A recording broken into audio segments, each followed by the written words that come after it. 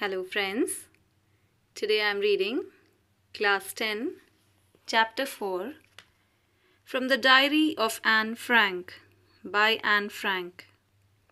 Before you read, Annalisa Marie Anne Frank, 12th June 1929 to February-March 1945, was a German-born Jewish girl who wrote while in hiding with her family and 4 friends in Amsterdam during the German occupation of the Netherlands in World War II.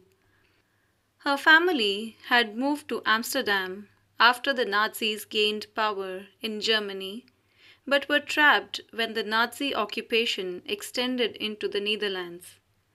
As persecutions against the Jewish population increased, the family went into hiding in July 1942 in hidden rooms in her father Otto Frank's office building. After 2 years in hiding, the group was betrayed and transported to the concentration camp system, where Anne died of typhus in Bergen-Belsen within days of her sister Margot Frank.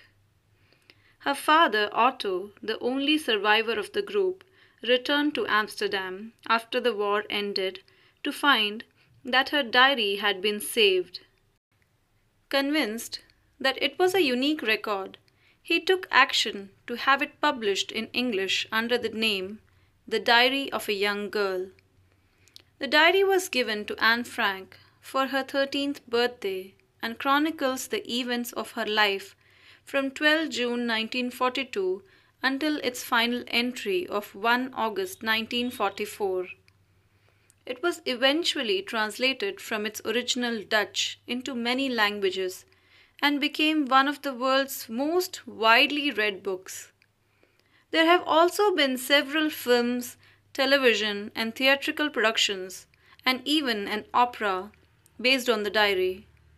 Described as the work of a mature and insightful mind, the diary provides an intimate examination of daily life under Nazi occupation. Anne Frank has become one of the most renowned and discussed of the Holocaust victims. Writing in a diary is a really strange experience for someone like me. Not only because I've never written anything before, but also because it seems to me that later on neither I nor anyone else will be interested in the musings of a 13-year-old schoolgirl. Oh well, it doesn't matter. I feel like writing, and I have an even greater need to get all kinds of things off my chest. Paper has more patience than people. I thought of this saying on one of those days when I was feeling a little depressed and was sitting at home with my chin in my hands, bored and listless, wondering whether to stay in or go out. I finally stayed where I was, brooding. Yes, paper does have more patience. And since I'm not planning to let anyone else read this stiff-backed notebook grandly referred to as a diary, unless I should ever find a real friend, it probably won't make a bit of difference. Now I'm back to the point that prompted me to keep a diary in the first place. I don't have a friend. Let me put it more clearly. Since no one will believe that a 13-year-old girl is completely alone in the world, and I'm not. I have loving parents and a 16-year-old sister, and there are about 30 people I can call friends. I have a family, loving aunts, and a good home. No, on the surface I seem to have everything, except my one true friend. All I think about when I'm with friends is having a good time. I can't bring myself to talk about anything but ordinary everyday things. We don't seem to be able to get any closer, and that's the problem. Maybe it's my fault that we don't confide in each other. In any case, that's just how things are, and unfortunately, they're not liable to change. This is why I've started the diary.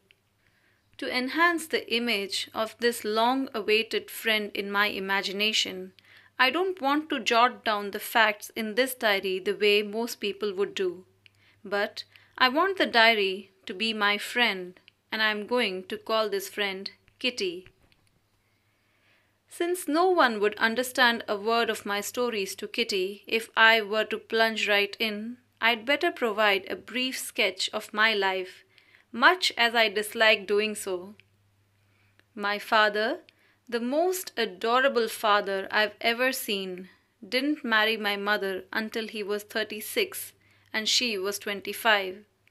My sister, Margot, was born in Frankfurt in Germany in 1926.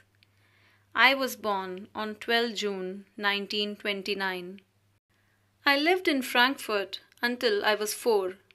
My father emigrated to Holland in 1933. My mother, Edith Hollander Frank, went with him to Holland in September, while Margaret and I were sent to Aachen to stay with our grandmother. Margot went to Holland in December and I followed in February, when I was plunked down on the table as a birthday present for Margot. I started right away at the Montessori nursery school. I stayed there until I was 6, at which time I started in the first form. In the 6th form, my teacher was Mrs. Kiperish, the headmistress. At the end of the year, we were both in tears as we said a heartbreaking farewell. In the summer of 1941, Grandma fell ill and had to have an operation, so my birthday passed with little celebration. Grandma died in January 1942. No one knows how often I think of her and still love her. This birthday celebration in 1942 was intended to make up for the other, and Grandma's candle was lit along with the rest. The 4 of us are still doing well, and that brings me to the present date of 20 June 1942 and the solemn dedication of my diary. Saturday, 20 June 1942. Dearest Kitty, our entire class is quacking in its boots.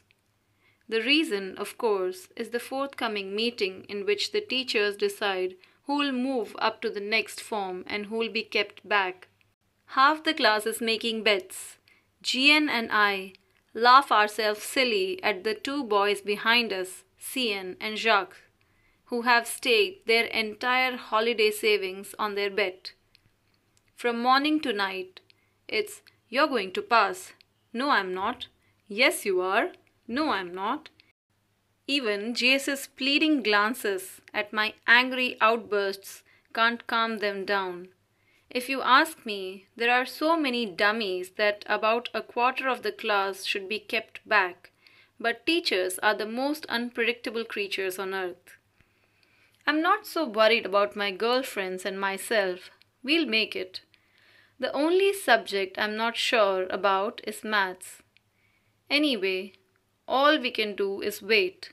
Until then, we keep telling each other not to lose heart. I get along pretty well with all my teachers. There are 9 of them, 7 men and 2 women. Mr. Keesing, the old fogey who teaches maths, was annoyed with me for ages because I talked so much. After several warnings, he assigned me extra homework, an essay on the subject, a chatterbox. A chatterbox? What can you write about that?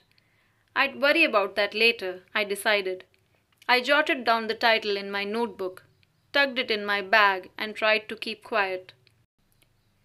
That evening, after I'd finished the rest of my homework, the note about the essay caught my eye.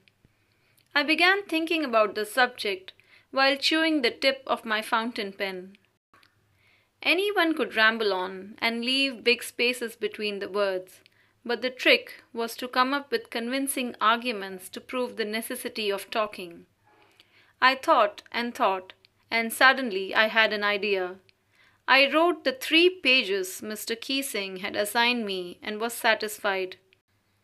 I argued that talking is a student's trait and that I would do my best to keep it under control, but that I would never be able to cure myself of the habit since my mother talked as much as I did, if not more, and that there's not much you can do about inherited traits.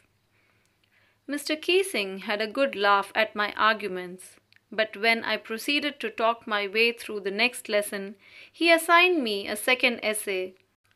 This time it was supposed to be on an incorrigible chatterbox.